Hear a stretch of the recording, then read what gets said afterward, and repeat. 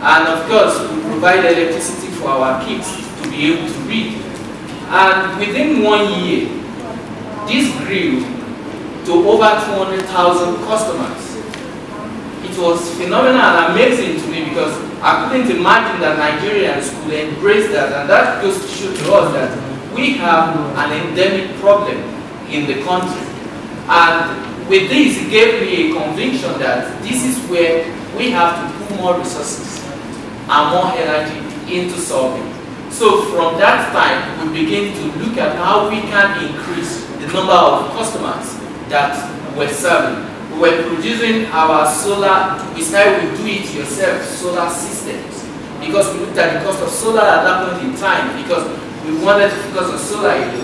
We discovered that it was expensive at that point in time. One watt of solar module or solar PV cost about $4 US.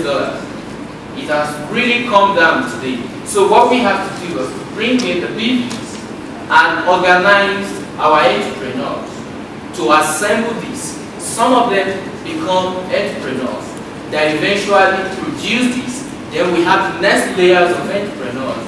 These are those people that get involved in the education and sell the products to customers. And we have a system in place that eventually turn our customers as well to becoming entrepreneurs.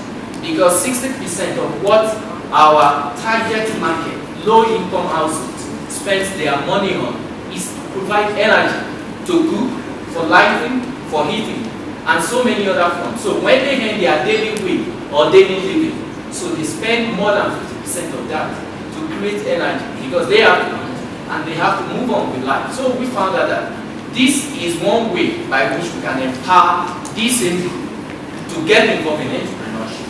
And what we have seen is we're able to develop within 3 years over 15,000 green entrepreneurs. We call them green entrepreneurs.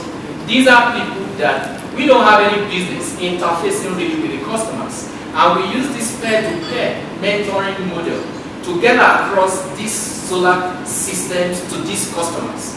What we found out and what has been the inhibitor or problem of reaching those people that are not reached today is because there is lack of education.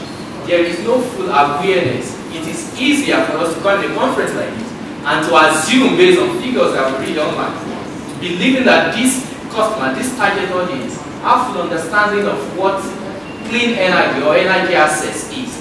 What a poor woman needs is electricity to cook. She doesn't understand what you're talking about clean energy. What they need is clean electricity for their kids, is electricity for their kids to read. So we have to bring in this education. Immediately we brought this in, it broke the barrier.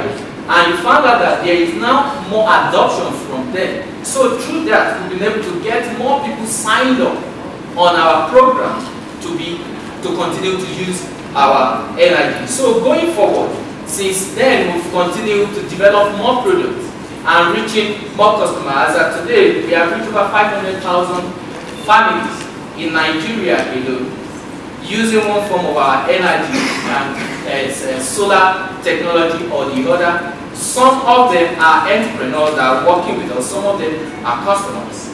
And in 2011, we started looking at, let's get the figures, let's get the data, let's go into finding out, are they still using these systems?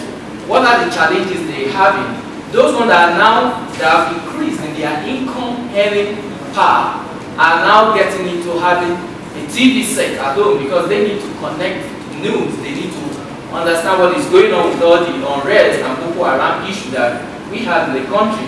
We have some of them that now want to have refrigeration to actually preserve what they have. The energy demand increases, and that's one of the benefits of having a program that can not only sell solar systems but also monitor and work with these customers as a community.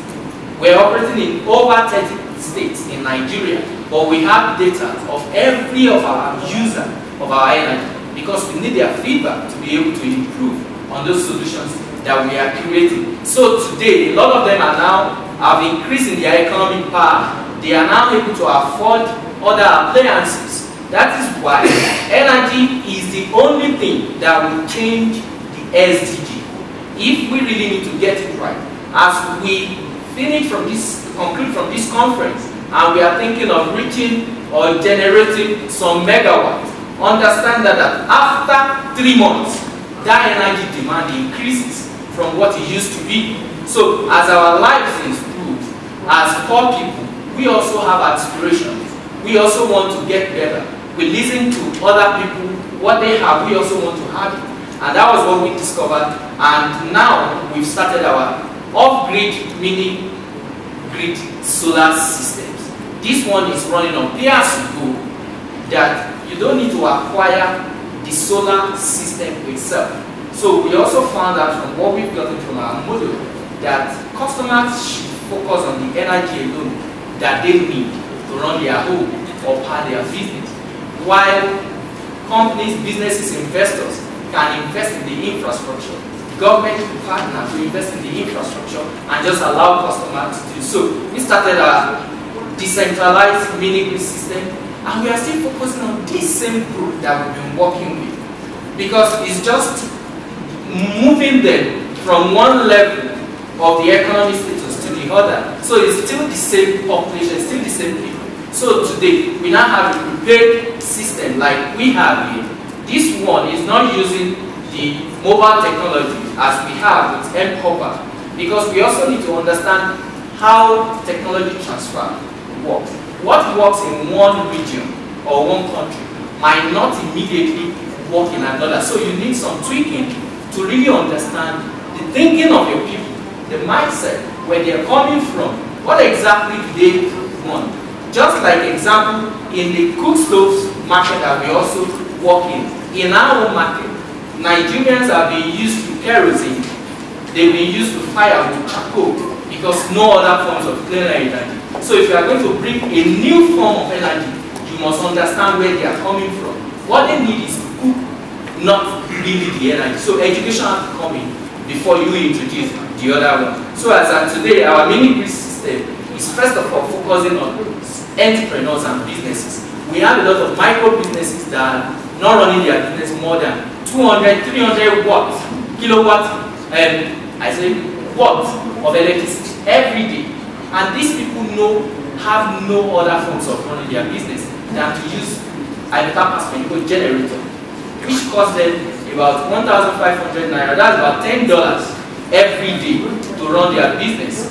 And you say for a month they are spending close to $3,000. Is it 3,000 now? $300 to run this same business every month. They are able to pay $10 a day because they run their business, and from what they are able to make that same day, it's okay for them to spend $10 to pay for energy. On their burning fossil fuel, they're not getting anything back. 6 months down the line, they have to replace the generator. So what we have done with our mini-grid, off-grid system, because they don't have any national grid connection, is to create these same mini-grid solar systems for them and charge them on pay-as-you-go. It's using a token.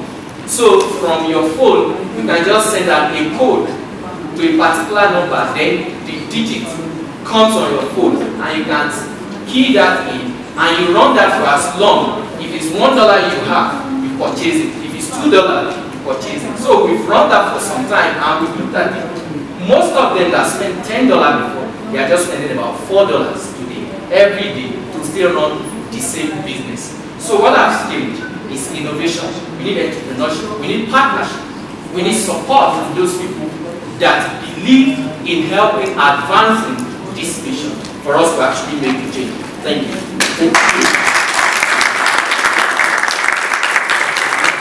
Thank you very much for